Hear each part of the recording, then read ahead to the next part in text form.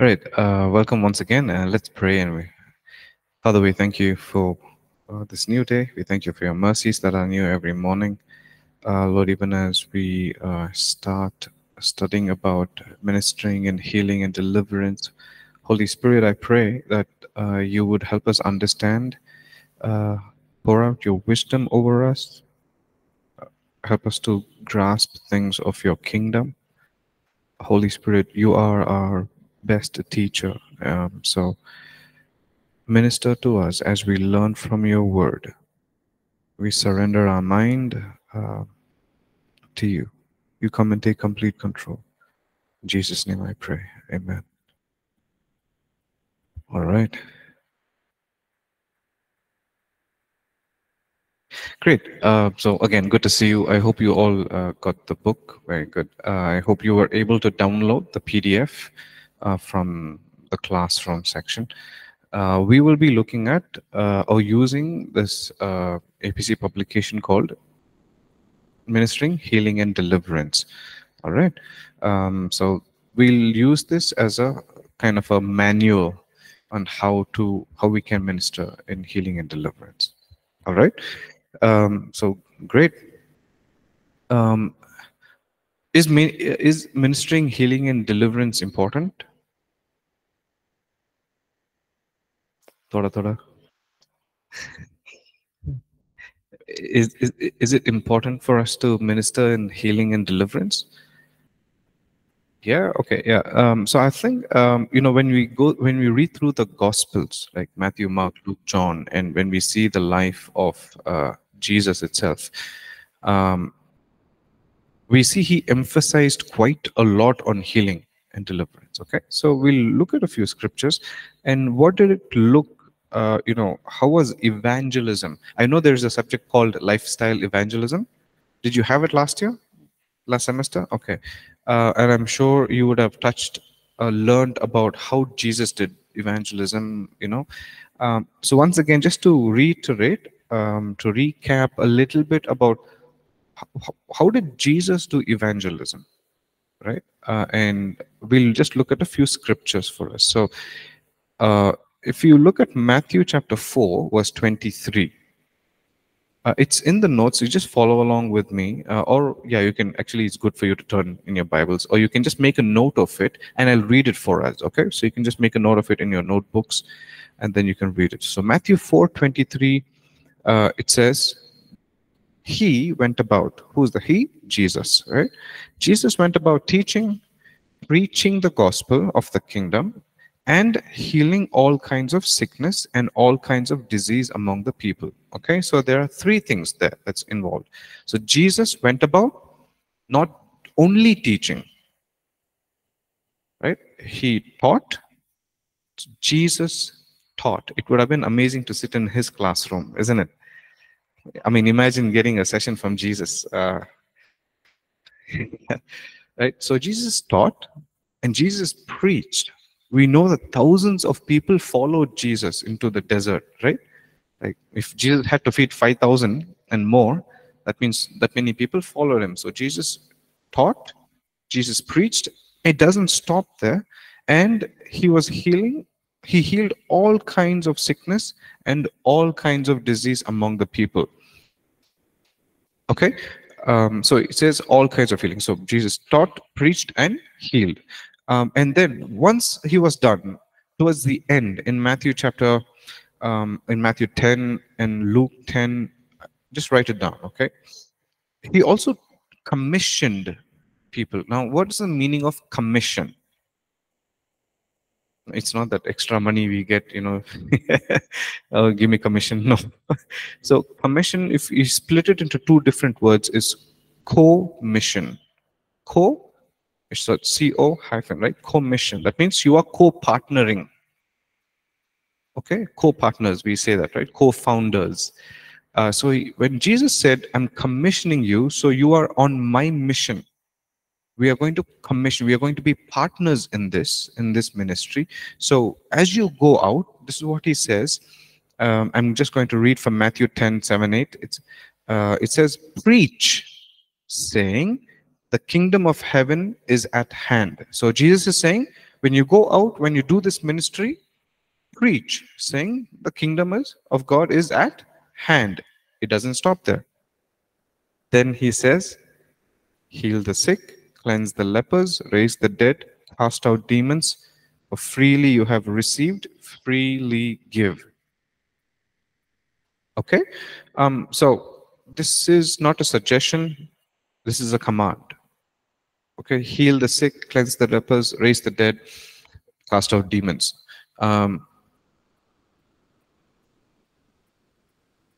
Okay, so Jesus was very clear that he was not, again, I'm going to be repeating a lot of the things that I might say, so please forgive me in advance for sounding very redundant.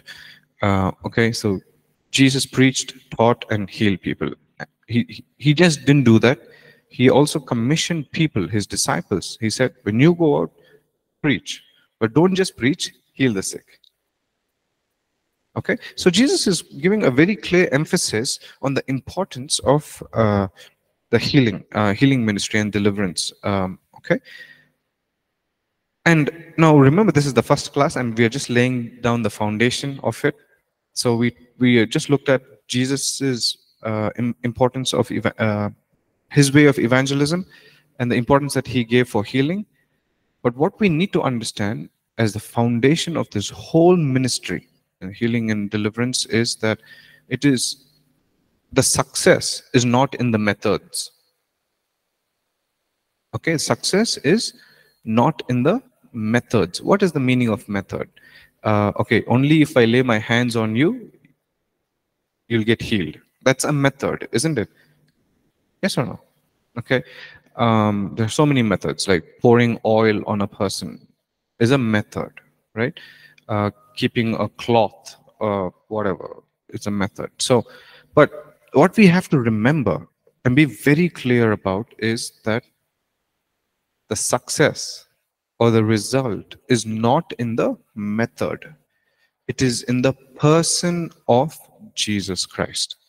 Okay? He is our healer. And he is the source of our healing. Okay? So we need to understand that and be very clear about it from the beginning. Are you all with me? Yes? Okay, so that's the number one foundation, is that the result is in the person of Jesus, not in the methods. Okay, write it down, make a frame of it, put it in your. Okay, and the other foundation that's very important is seen in John chapter 14, verse 12. John chapter 14, verse 12. I'll read it for us. You can just write it down. It says, "Truly, truly, I say to you, whoever believes in me will also do the works that I do, and greater works than these will he do, because I am going to the Father." So truly, truly, I say to you, whoever believes. Okay, so how many believers do we have? Okay, how many of you all believe in Jesus Christ? Okay, only 2 people, 1 person from online. Okay, all right. Okay, guys, we'll have an altar call at the end. Maybe you can, Great.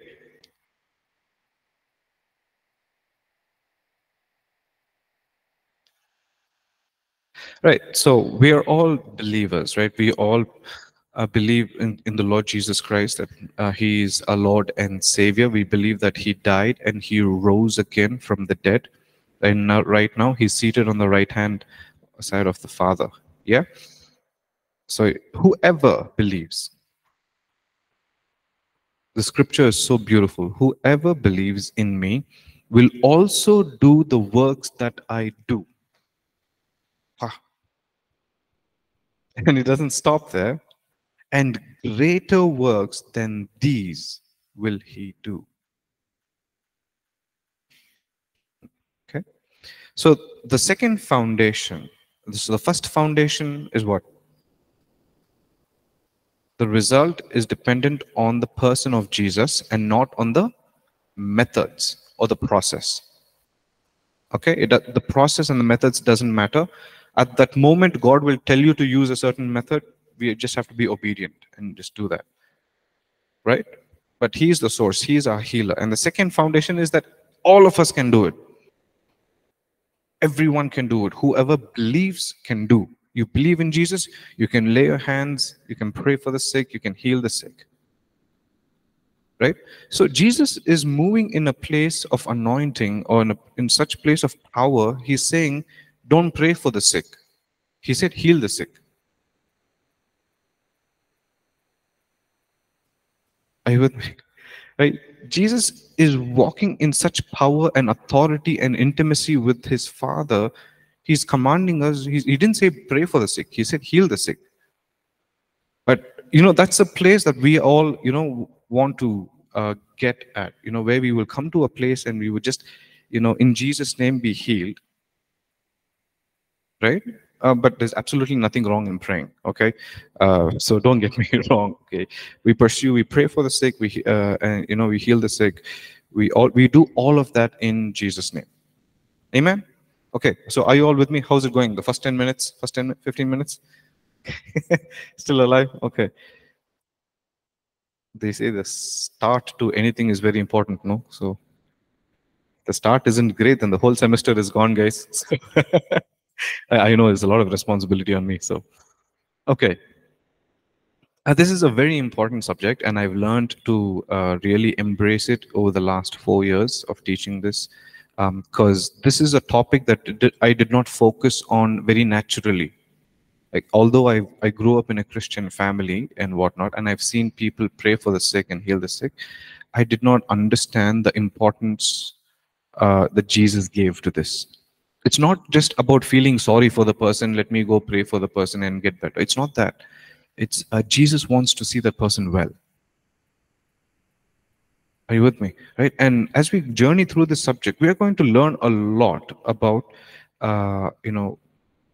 even points like, why is there sickness in this world?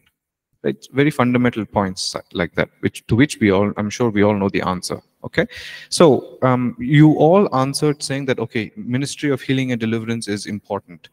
Although we have, in this day and age, we have advanced medical systems, right? Medicine is very advanced. Like, we have all these very advanced X-ray machines, scanning machines, whatever. I'm just saying it's so advanced, but still, science can't help everyone. It's still not able to help everyone and make everyone better, right? Or completely heal and restore, isn't it? Right? And so even though we are so grateful to all the doctors, during the pandemic, we know, and also even otherwise, but they were in the front line, helping people all around the world. So we are very grateful for them. And while we are very grateful for all our doctors and nurses and whatnot, we still have to remember that science cannot do everything, right? And that's why it's very important for you and for me to minister in healing and deliverance. It's very important. It's a command. It's not just, okay, you think about it, ponder over it, do 40-day fasting. You see, no, God has spoken. He's very clear, right? We all long for, somewhere in life we say, Lord, what do you want me to do? What do you want me to do? What do you want me to do? Speak to me, speak to me, speak to me. He said, heal the sick, cleanse the lepers, raise the dead. Lord, should I get married or should I not get married? What do you want to do? I want to get married, Lord. Okay, so get married, heal the sick, cleanse the lepers, raise the dead. Okay. Do you want to, like, Lord, should I do engineering or architect? Well, I'll do engineering, and then halfway through, I'll decide to do architecture. Very good. So do that, and then heal the sick, cleanse the lepers, raise the dead. So he has spoken. Okay. He is very clear. He is spoken. Said, heal the sick. This is my command. Cleanse the lepers, raise the dead. I want to emphasize one more time is that it is not just a suggestion from Jesus.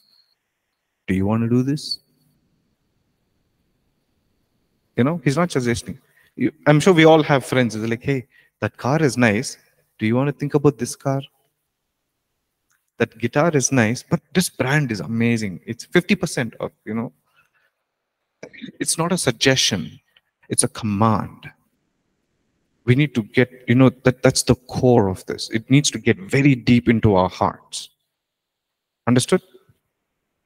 Okay, good. So why miracles, healing, and deliverance? Let's look at 8 biblical reasons as to why we have to minister in healing and deliverance. Are you ready? Let's go a little deeper. Why do we minister in healing and deliverance? So in your hard copy, I am in page 16. In your PDFs, I don't know where I am. So anyways, I'm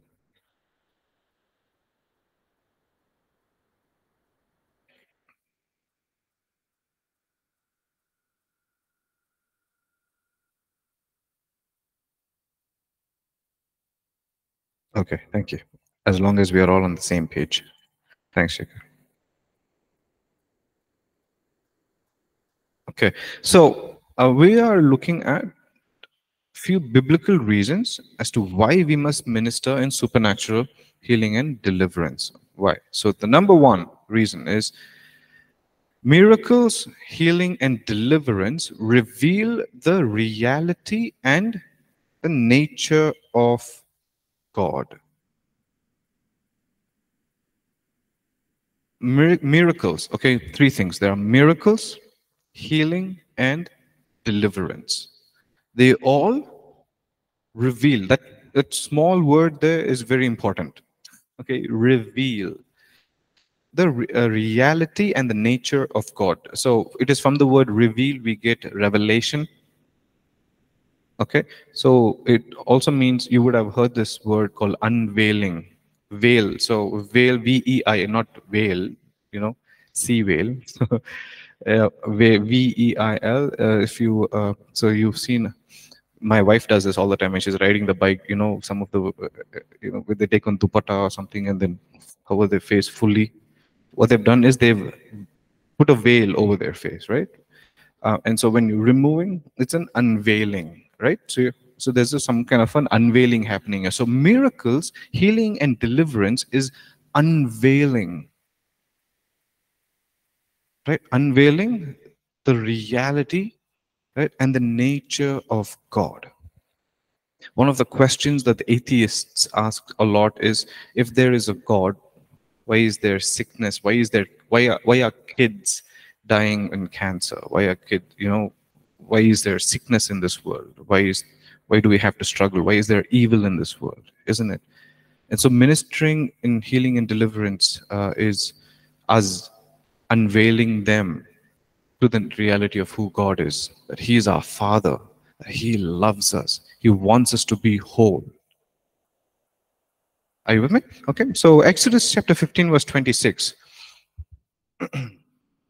Exodus 15, verse 26, it says, and I'm just reading from the notes. If you diligently heed the voice of the Lord your God and do what is right in His sight, give ear to His commands and keep all His statutes, I will put none of the diseases on you, which I have brought on the Egyptians. For I am the Lord who heals. I am the Lord who heals. So that is His covenant name, which is Jehovah Rapha. Okay, I am the Lord. So it is not just another, again, like a title or something, but it's His covenant name. So this is not the subject of the course to go through the covenants or what it means. But when God makes a covenant, it so okay. So when God makes a covenant with Abraham in those days, right? What they used to do is they would bring. If I'm making a covenant with Joseph and we are living in the Middle East, some 3,000, 4,000 years ago, right? We want to make a transaction, and we've agreed on a deal. And so what we would do is we would bring an animal, right? They would bring an animal. They would cut it in 3 different halves or 4, whatever, how many ever, depending on the size of the animal. Okay, they would cut it, and with the blood everywhere. And both the parties will walk between the pieces. Okay?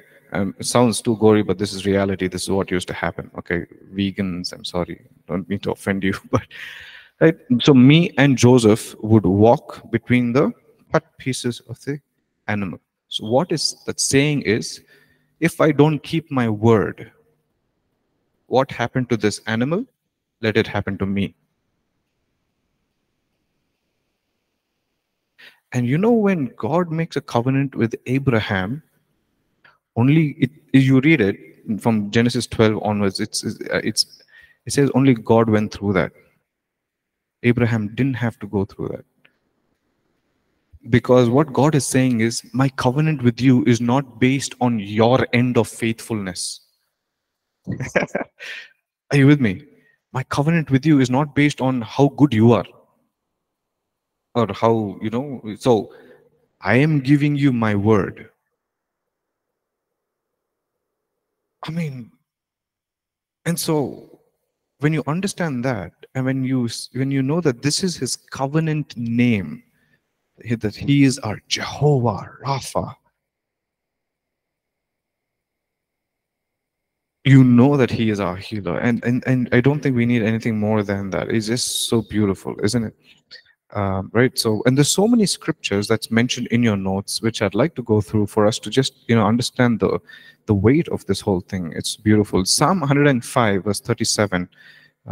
It says, he also brought them out with silver and gold, and there was none feeble among his tribes. Okay. It would be page 7 in your notes, in your textbooks, that is. Psalm 105, verse 37. None was feeble among his tribes. It says that their sandals didn't wear out after walking for 40 years in the desert. Right? Nehemiah chapter 9, verse 21. 40 years you sustained them in the wilderness. They lacked nothing. Their clothes did not wear out, and their feet did not swell.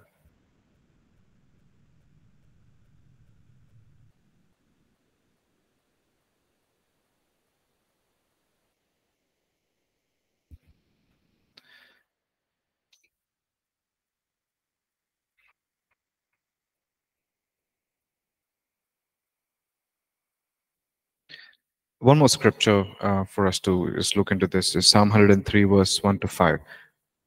Psalm 103, verse 1 to 5. You know this. Bless the Lord, O my soul, and all that is within me. Bless his holy name. Bless the Lord, O my soul, and forget not all his benefits. Who forgives all your iniquities, who heals all your diseases, who redeems your life from destruction, who crowns you with loving kindness and tender mercies, who satisfies your mouth with good things so that your youth is renewed like the eagles.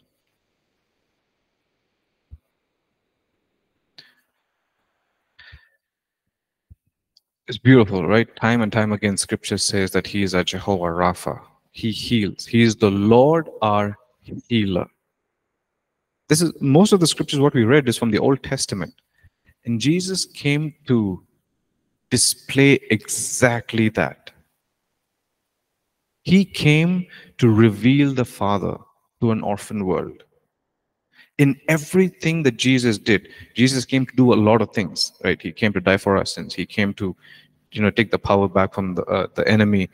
But in doing all of that, there was an unveiling that was happening.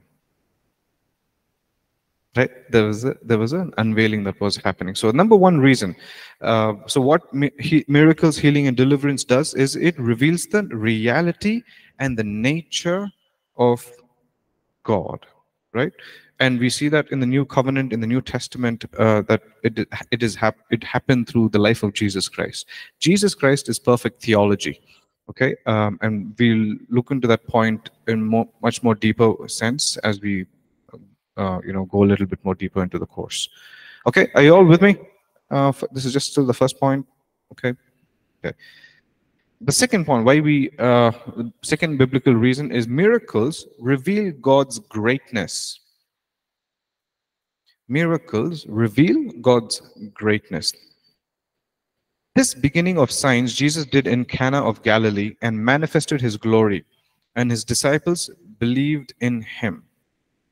So the important three words there is manifested his glory. Okay, manifested his glory. So what is happening in John chapter 2, by the way? You turn the water into, that's, as we believe that it's supposed to be the first recorded miracle of what Jesus did, right? Turning the water into wine, right? I mean, guys, just that we can study on it for like, I don't know how many hours. He turned the water into wine, and the waters that was filled, uh, the vessels that was filled, it was called as a stone jars, right? And those waters that was filled in the stone jars was used for the cleansing of the priests for entering the temple. Water used for cleansing, which was turned into wine, which symbolizes the blood. So it just didn't turn any water into blood. Okay, and he began to manifest his glory by doing that. And it's revealing the God's greatness, isn't it? So one more aspect of looking at it is this, and I think I've shared with us in the last semester, but I want to remind us again, is he's showing that he is outside of time in doing this. Right? We all live in time, within this dimension of time. It's 9:30 here, it can be 12:30 somewhere else in the world, etc., etc., right? So he turned the water into wine. Now, I am not a farmer, but I know it, for you to grow a wine or make a wine industry, first you have to buy a land, right? You have to till the land, and then, make grape plants grow, right? Have a vineyard, and the right season, wait for the grapes to come, grow, and then once it's ripe, take it, and then, stomp it. That I've seen, okay? Stomp the grapes, extract the juice, and then the fermentation process begins. I don't know how many months, sometimes years, right? They ferment it. So just making wine takes a long time. It's rhyming, huh? Wine and time. It takes a long time, isn't it? In the natural. But you see the miracle, because he's outside of time, is like everything is done, Growing the vineyard, everything, whatever, what you need, huh? God's like, what do you need? I'm outside of time. I don't need to wait. What is that? He's displaying his glory. He's manifesting his glory. He's showing off his greatness. Are you with me? Right? So miracles reveal God's greatness in ways that we can't even imagine. He's just too good. All right, let's move on. Point number 3. Any questions at this point? You guys all okay? How are you guys doing online? All good? Okay. Awesome, awesome.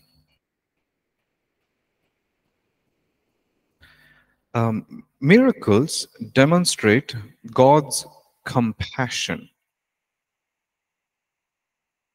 Miracles demonstrate God's compassion. Psalm 145, verse 8 to 9, it's written in your notes. The Lord is gracious and full of compassion, slow to anger and great in mercy. The Lord is good to all, and his tender mercies are over all his works. Okay, his tender mercies are over all his works. The Lord is gracious and full of compassion, full of compassion.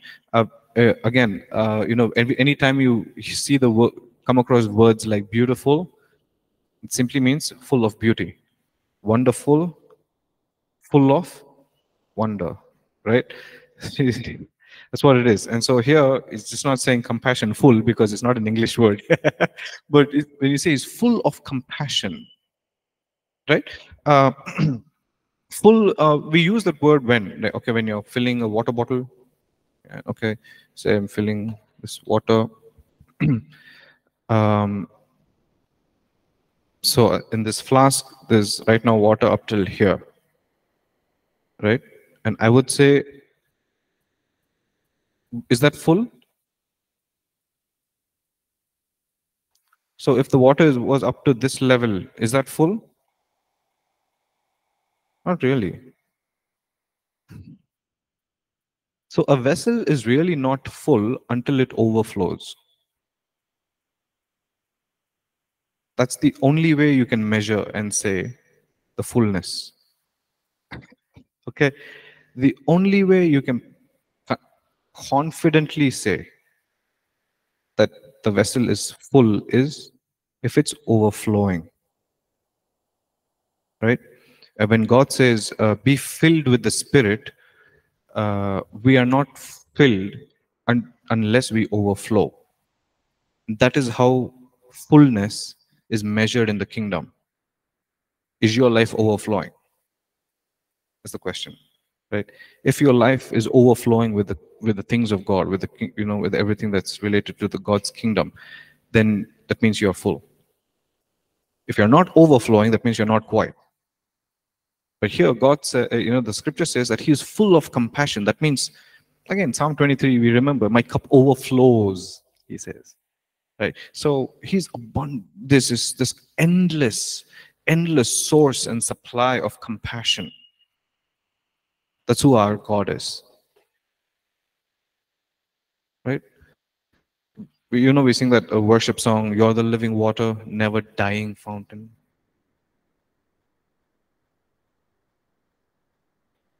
Yeah. So miracles demonstrate God's compassion. When He healed the sick, when Jesus stooped down and healed the blind person, what was He doing? He was moving in compassion. There are scriptures, okay, we're going to read a lot of scriptures that says that Jesus had compassion. Okay, are you ready? Everything is in the notes. Just follow along with me. Matthew 14:14. And when Jesus went out, He saw a great multitude, and He was moved with compassion for them and healed their sick. You see, His ministry of healing preceded with compassion. Okay? So if you don't have compassion for people, I'm not talking about sympathy. Okay, sympathy is different, compassion is different. Okay, we'll let the dictionary define that. Go back and read it. Okay, okay. One more scriptures. 15:32. Now Jesus called His disciples to Himself and said, I have compassion on the multitude because they have now continued with me for 3 days and have nothing to eat. And I do not want to send them away hungry, lest they faint on the way. I have compassion on the multitude. Matthew 20:34. So Jesus had compassion and touched their eyes. Mark 1:41. Let's read some more. It's okay. Then Jesus, moved with compassion, stretched out His hand and touched him and said to him, I am willing, be cleansed. Mark 5:18-19. And when he got into the boat, he who had been demon possessed begged Him that he might be with him. However, Jesus did not permit him, but said to him, go home to your friends and tell them what great things the Lord has done for you. Again, we haven't come to the main point here, but He says, but tell your friends what great things. In the previous point, we see it displays the greatness of God, isn't it? The Lord has done for you, and how He has had compassion on you. Okay, yeah, I think that's so do you have compassion? Is a question you need to answer yourself. Are you in ministry for what? right? Do you love God and not love people? We can't say that we love God and not love people. It's contradictory. It doesn't work. If you love God, you ought to love people, and that shows that you are full of compassion. And out of that compassion, you want to minister to them in healing and deliverance. What would Jesus do? That was a very famous thing in early 2000s, WWJD. That was, we used to have the wristbands and T-shirts, everything, WWJD. Like, what would Jesus do? I would also annoy friends, just irritate them as, what would Jesus do? So, what would Jesus do if, um, and we put ourselves in his shoes, isn't it? And minister to people with healing and compassion. All good? Okay. All right. Fourth point, miracles have a powerful effect on people, especially on those who do not believe. Okay. Miracles have a powerful effect on people, especially on those who do not believe. Okay. So Luke chapter 5, verse 15. However, the report went around concerning him all the more, and great multitudes came to hear and to be healed by him of their infirmities. So the report went around. Miracles get people's attention. Miracles get people's attention.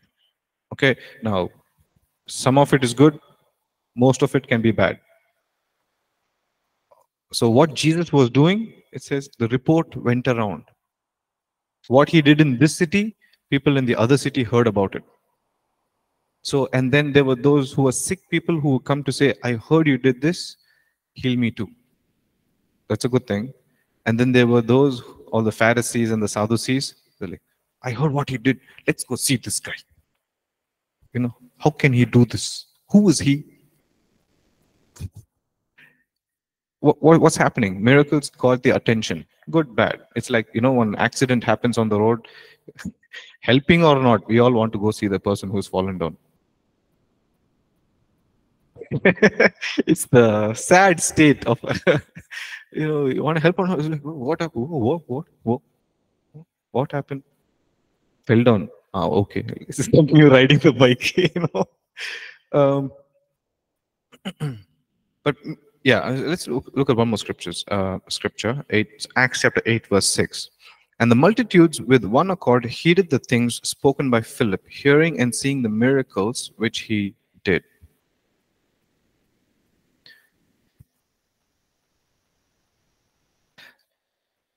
Let's just look at in our modern day context as well. I remember in 2005, there was a huge crusade that happened in Bangalore. Huge crusade, where it happened in a scale like it had never happened before. A huge ground was taken. This is 2005, guys. A huge crowd.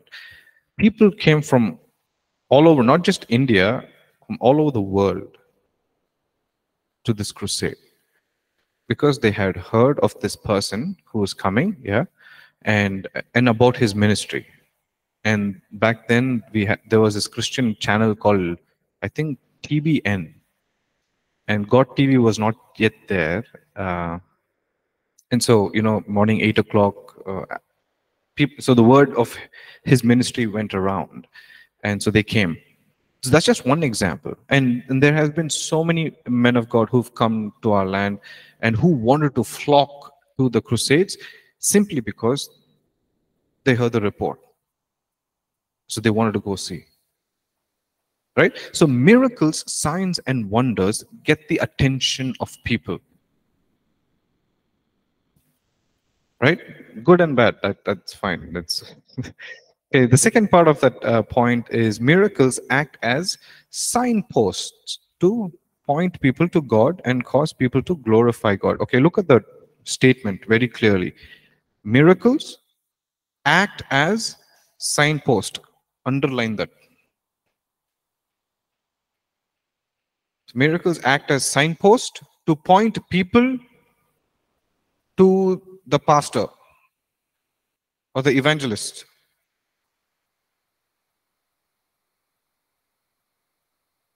To my ministry, your ministry. Done. To God. Yes, thank you. Right. And cause people to glorify God. Okay, it's very important that we understand that. So miracle acts as a signpost. What is a signpost? The board is over there. Okay, that's a sign. Sorry, it shows you the direction. Okay, yeah, we've all gone on on some road trip. Yes or no? Like short road trip, long road trip, doesn't matter, right? So you're on the road trip in the highway. There's the board that says Anand Bhavan or McDonald's, for all you guys who don't know what Anand Bhavan is. Okay, so, is 20 kilometers away. That's a what? It's a signpost that says, "Ah, I'm hungry. Where do we stop? Oh, it says, McDonald's is just 20 kilometers away. Nobody will stop at the signpost and be satisfied. Yes, that doesn't happen, isn't it? If you've done that, we need to go to the doctor. Nobody will stop at a signpost, right? The signpost will say, okay, 1,000 kilometers to your destination. Again, you don't just stand at the signpost and say, I have arrived. A signpost leads you to the destination, isn't it? Same thing with miracles, signs, and wonders. It is a signpost just to point it back to God. It's like, you are healed. Amen. He is your healer. Jesus, He is the Jehovah Rapha. By His stripes, we are healed. It shouldn't take long for us to give glory to God.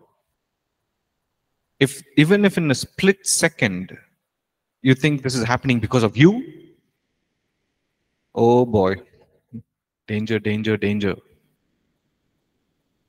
Even if it's a split second, you think this is happening because I'm anointed, and all of that. What is happening is, from what God did, you're trying to take the credit, right? When all glory belongs to God. Are you with me? Okay, all good so far? Okay, thanks, guys. You guys are amazing listeners.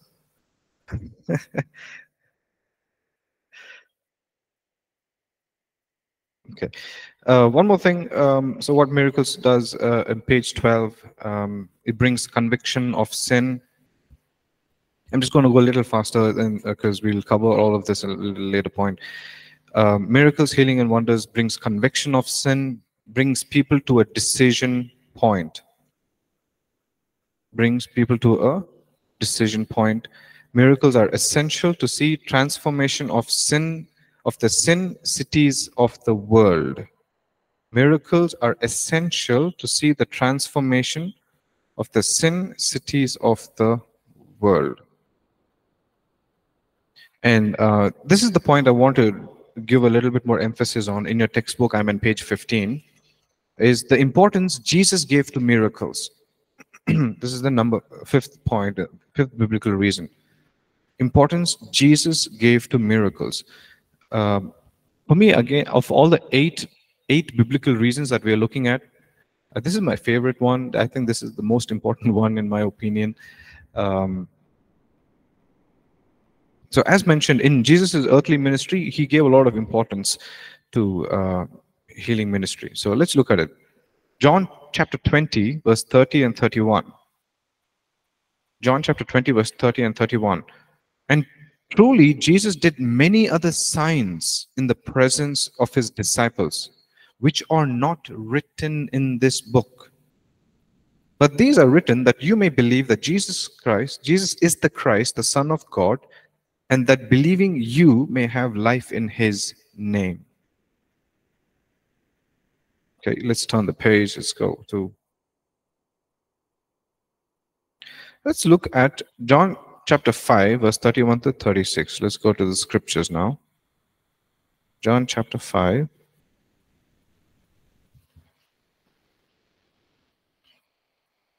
verse 31 to 36.